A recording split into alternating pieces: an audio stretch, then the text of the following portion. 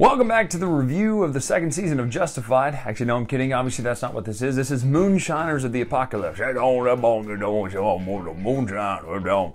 This is an interesting theme. Obviously, Appalachia, moonshine, and the apocalypse. What does this game do? What kind of game is it? Well, first of all, let me give you some heads up before you want to dive too deep in this video. It is a miniatures style game, really. You can do it with wooden pieces, but it's a kind of a Euro-esque exploration sort of game. It's almost like a 3X type game set as you're a moonshiner in the apocalypse, but you aren't really fighting anyone. You're challenging them to drinking contests and things like that. So let's take a look at what this game does, what it feels like, how it shakes out, and what it does with some interesting tropes in the board game hobby by just changing the theme a little bit right now.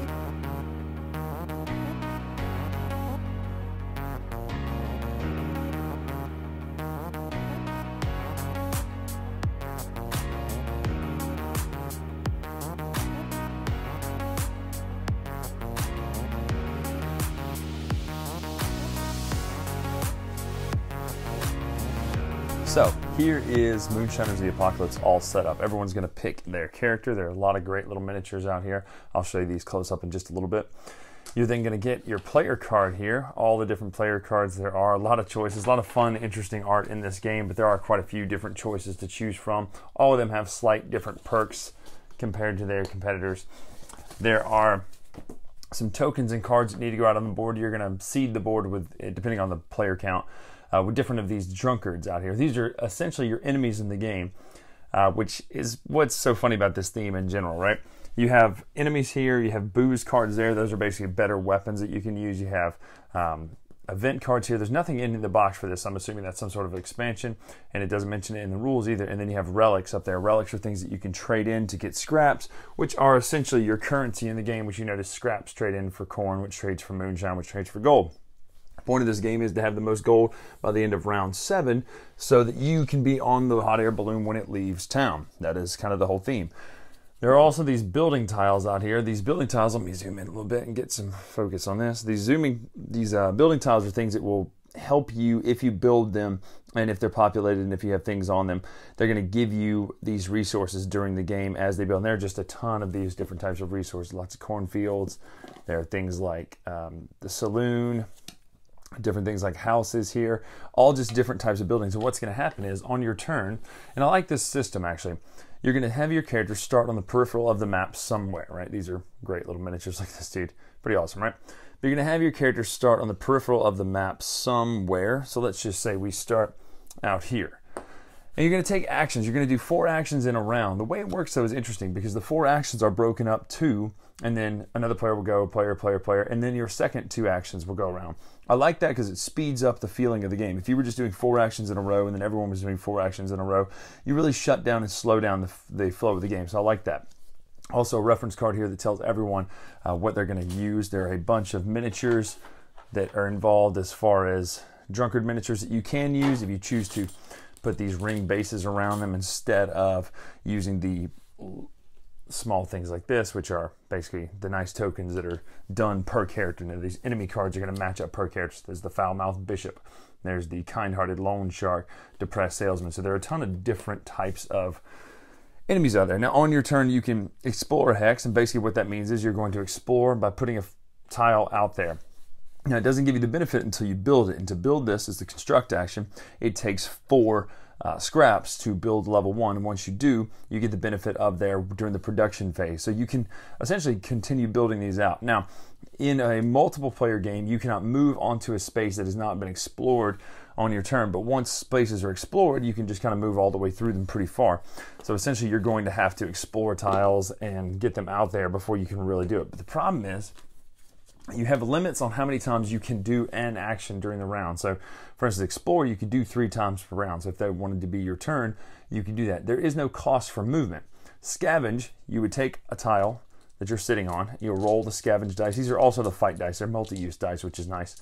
Roll that and take the numbers showing. So 2, 3, 5, 6, and then this would be a relic. So you would take a relic, which are things that help you during the game. They're also kind of funny little art on these. I'll show you some good stuff what these kind of have. So all sorts of really funny, cool stuff, including some references to actual products like the coffee There's a Maxwell house. There's all sorts of really cool stuff in this game as far as just these relic cards. But it's all just a certain amount of resources up top that it's going to give you, and then the actual just flavor text at the bottom is what that is. And then you can you then take scraps for the rest of these things, the numbers. Now here's the problem. The punch board I have does not have any scraps on it. Apparently I'm missing a punch board from my game which has scraps and corn tokens. Otherwise you would have these little moonshine tokens here as well as gold. And it's kind of frustrating a little bit because you're kind of missing a resource. But anyway, so that's the other actions you can do. You can scavenge, you can construct, you can challenge a drunkard. So a drunkard is going to get placed out here depending on the player count. Again, you're going to roll the 20-sided dice to see which of the hexes it's placed on. So it's placed on hex number 1, which means that this guy is placed on hex number 1, which he drops out right there. If you want to, you can go and challenge him, and it's a fight, essentially. You're fighting by rolling the fight dice. If you have extra booze that you can challenge him to a drinking contest to, these will essentially raise your score up once you open a cask. But once you open a box of them, you have to use all 6 of them before you can use a different type. So it kind of makes you choose wisely there. But you can challenge this drunkard if you want to, and once he's defeated, you'll gain some scraps and things as well. So it's just another type of action you can do. It is essentially your fight, though, in this game. You can also trade with Uncle Harding. Once you get into Uncle Harding's area here, you can trade scraps for corn, corn for moonshine, and moonshine for gold, as well as you can trade in relics and things like that to get different resources as well. But that is essentially the whole game during the day phase. Now, the night phase, you're going to do production. First of all, if there are any survivors, and you notice that these will produce little survivors and things like that, when survivors show up, you can those will turn into drunkards in the middle of the night. Also, you can keep survivors for you. You can redistribute them where they go, because the more survivors on a building, the better they go, or the better they produce. The drunkards also will move. You'll do production. So if any of these buildings produce, if they're level 1 or level 2, you'll get those goods. Whoever owns it will get that.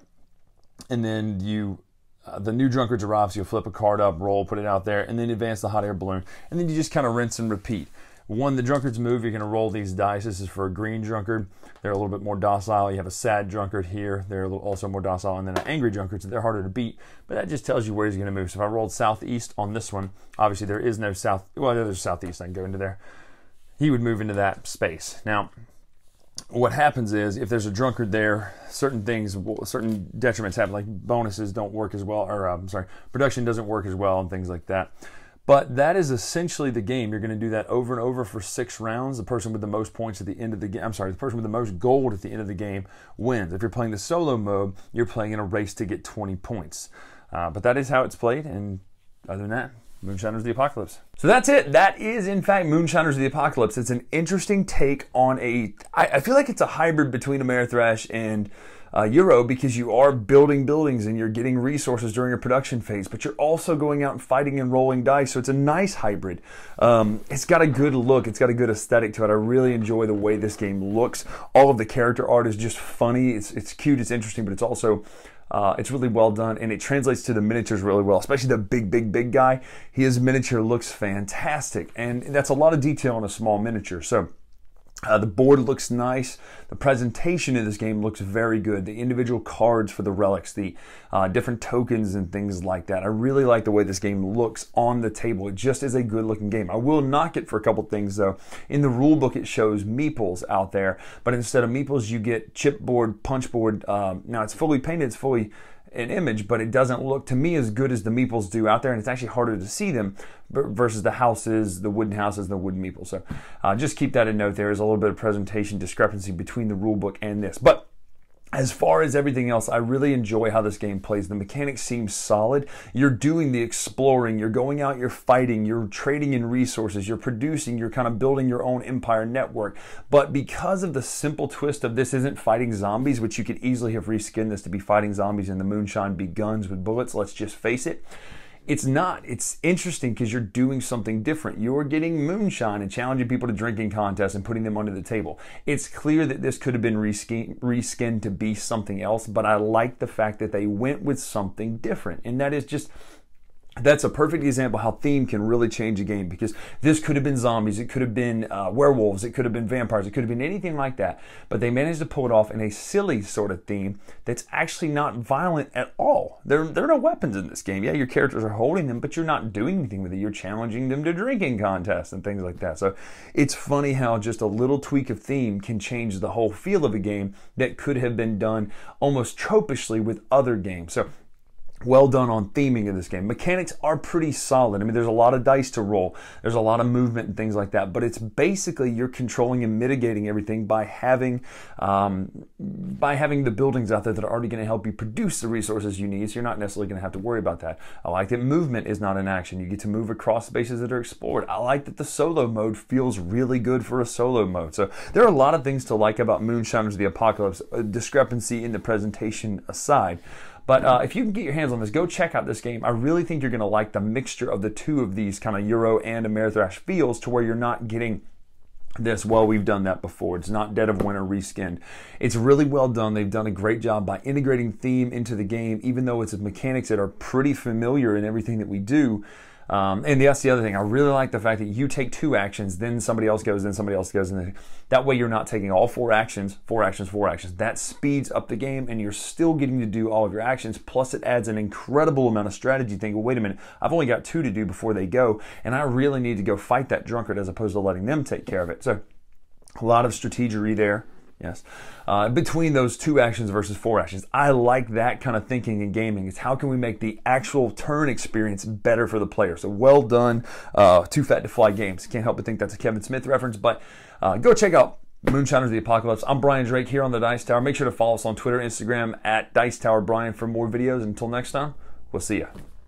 You'll never leave Harlan alive. Perfect. Thanks so much for watching another Dice Tower video. If you enjoy our videos, subscribe to the channel for more fun, comprehensive board game coverage. Also, consider joining us at one of our events. Come to Dice Tower Retreat, a small, intimate gathering where gaming is king. Join us for Dice Tower Cruise, the largest board game cruise. Attend Dice Tower West in Las Vegas for gaming fun on the West Coast, or Dice Tower East in Orlando in sunny Florida. Dice Tower Conventions, the friendliest gaming conventions on Earth. I'm Eric Summerer, and you've been watching The Dice Tower.